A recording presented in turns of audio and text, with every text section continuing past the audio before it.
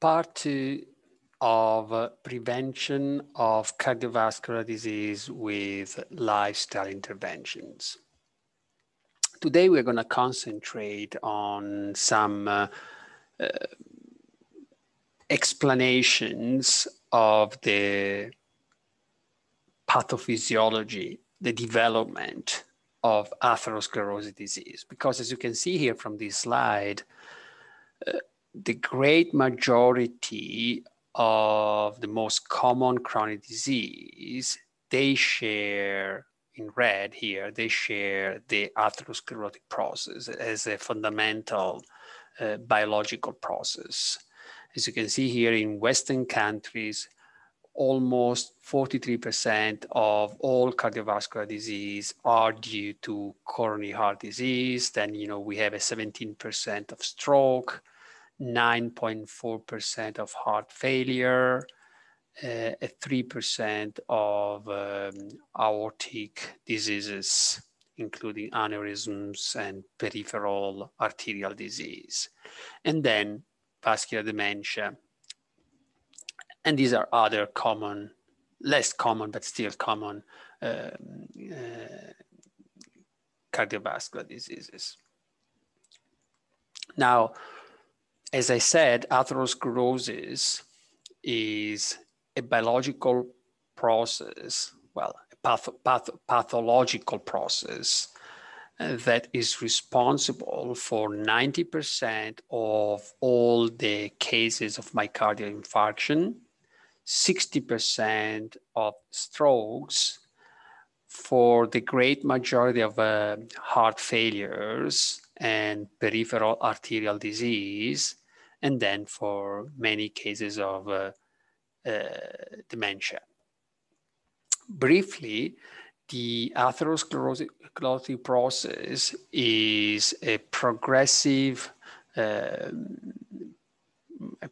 disease that starts with a combination of endothelial dysfunction, inflammatory and lipid-based processes. But what we discovered in the last few decades that immunity and inflammation play a major role in the progression of the atherosclerotic process, leading to all the complications, all the diseases that we just mentioned that are the most frequent and costly disease in Western societies. Now, just to be very quick, and so everything starts because there are several metabolic alterations. The most important one is high ApoA-B LDL cholesterol. So when we have high LDL cholesterol, especially when combined with high blood pressure, inflammation, insulin resistance, high glucose, and smoking, is causing a dysfunction of the endothelium, so of this layer of cells that are dividing the bloodstream from the other part of the blood vessels. And so this endothelial dysfunction is disrupting the function by causing vasoconstriction and increased proliferation of smooth muscle cells and increased platelet aggregations and many other complications that are triggering the beginning of the atherosclerotic process. So as the atherosclerotic proceeds, there are basically these excess LDL cholesterol particles that are activating an immune response with transformation of the macrophages into foam cells that are, responsible for the thickening of the intima media of this intima media space, subendothelial space. And as you can see here, these, with the echo Doppler, we can measure the thickening. This is a normal common carotid artery. This is the common carotid artery. And as you can see here, you can measure the intima media thickness. And the bad news is that the process in people consuming a typical Western diet starts very early. So the deposition of atherosclerotic material starts in the first decades of life. Indeed, in several studies, the first one was done these were autopsies of young soldiers in the Korean War, 1950 and 54, showing that, already these young soldiers in the early 20s, they had basically these atherosclerotic plaques in their coronary arteries and aorta. And shockingly, these data have been confirmed in young 15 to 30 years old teenagers or young adults that died because of an accident. And in this study published in Journal American College of Cardiology, as you can see here, 75% of these individuals already had sign of coronary atherosclerotic disease lesions, and 20% of them, they had already a blockage, a 50% blockage of one or more coronary arteries at autopsy. Again, so a typical Western diet is accelerating and driving this coronary disease process. Of course, genetics plays a role, but it's limited. So of course, if you are born with a loss of function mutation of the LDL cholesterol receptor, or you have a loss function mutation in this gene that is controlling the production of nitric oxide that is important for endothelial function, or you have a loss of function mutation in an in one of these inflammatory genes like the CXCR4, then you have a higher risk of developing coronary disease at early age. In contrast, if you have sort of loss of function mutation in the PCSK9 gene that is controlling LDL receptor removal, you are protected. These people who are born with this loss of function mutation, they have almost 90% lower risk of developing coronary disease, and we're going to talk about later when we're going to discuss about the cholesterol and LDL cholesterol as a major risk factor for cardiovascular disease. And another gene, this angiopoietin 4 gene, is also protecting because it's lowering triglycerides.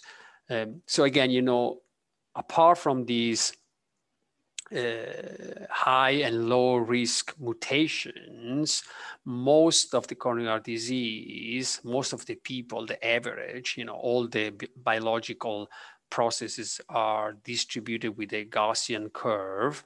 So the great majority of people, they have multi-genes that are responsible for coronary disease. And what we know is that, you can increase the risk if you have a lifestyle that is increasing the cardiometabolic risk factor like cholesterol, triglyceride, glucose, blood pressure, if you're smoking, if you are obese, because you have insulin resistance. We're going to discuss about it later, about all these factors, Or if you have a healthy lifestyle with resulting in very low cholesterol, high HDL cholesterol, low triglyceride, insulin sensitivity, low inflammation, low blood pressure, low glucose, you can drastically reduce the risk and the progression, or you don't have basically no progression, no atherosclerotic plaques, especially if you had this healthy cardiometabolic profile since you were a kid. To support what I'm telling you are the data of this study published in Lancet 2017 on a population of forager horticulturalist men and women living in the Bolivian Amazon. In this study, they performed a coronary artery calcium by CT scan of 705 middle-aged and older individuals. And as you can see here, they found that basically these individuals, unlike people living in US, that were the control group, in their 50s, the great majority had basically zero calcium score. So they had clean coronary arteries compared to 75%. And as you can see, as people, they get older, still these people, 65% of these Amazonians had zero calcium score compared to only 19% of people living in US with zero calcium score. But most importantly, as you can see here from this graph, if you look at people that had a calcium score higher than 100, so basically they had a positive calcium score,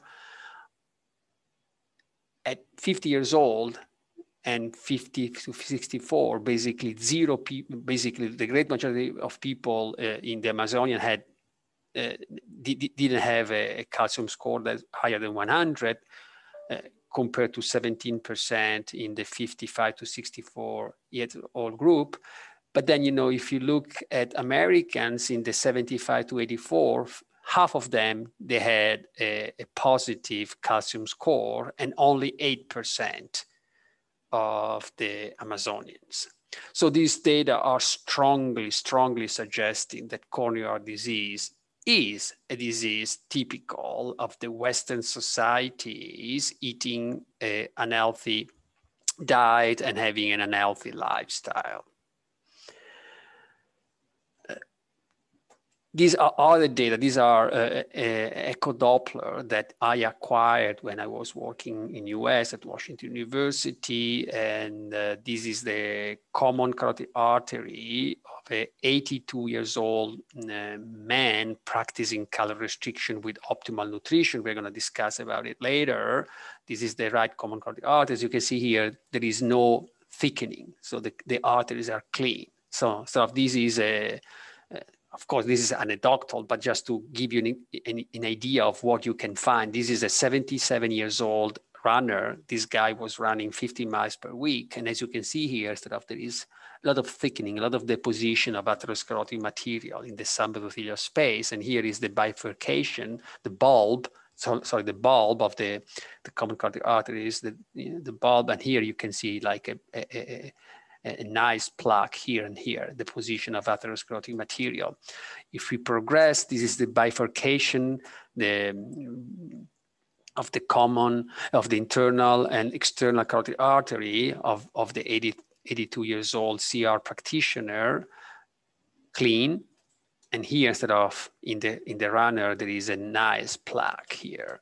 And this is the common carotid artery, the left internal carotid artery of the 82 years old man practicing calorie restriction, basically clean. And in the athlete, in the master athlete, there is a huge plaque that is occluding 50% of the lumen. Now, as the process, the atherosclerotic process proceeds, and then there is more and more inflammation, immune activation. There is the formation of a necrotic core with death of the macrophages. There is instability, and the cap can rupture. And when it ruptures, the plaque becomes unstable. Unstable means that, you know, if there is this rupture, there is a lesion, and the platelets are trying to repair the damage by aggregating, and the result is an occlusion. So this is the cap that has been ruptured, and the result is a thrombus, platelet aggregation, that is occluding the coronary artery or one of the arteries delivering blood to the brain or the kidney or the gut, and the result is an infarction, because no oxygen and nutrients can flow downstream of the blockage of the thrombus, and therefore you have the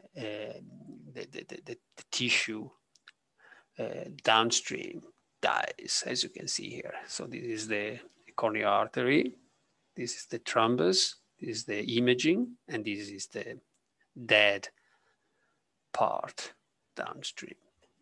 This is a massive myocardial infarction. Okay? And these can happen, again, as I said, in the blood vessels delivering blood to the brain, and you have a stroke. Can be, we're going to discuss about it, can be a classical or a covered stroke, silent stroke, if it happens in the white matter, in the arteries supplying blood to the white matter, not to the gray matter of the brain.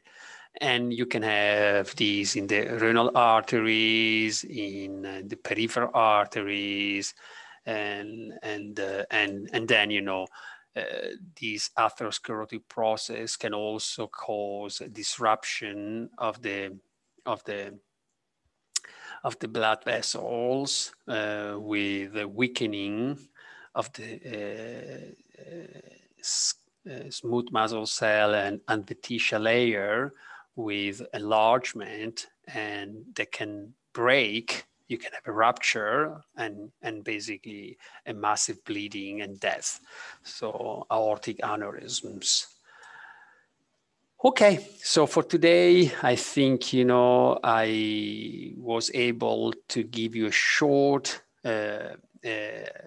explanation of this major process, that is atherosclerosis, that, as I said, is responsible for many of the common cardiovascular diseases we see in our hospital. And this is important because then in the next lectures, I can dissect how different cardiometabolic risk factors are important for the beginning and development and progression of this atherosclerotic process, and how different lifestyle can prevent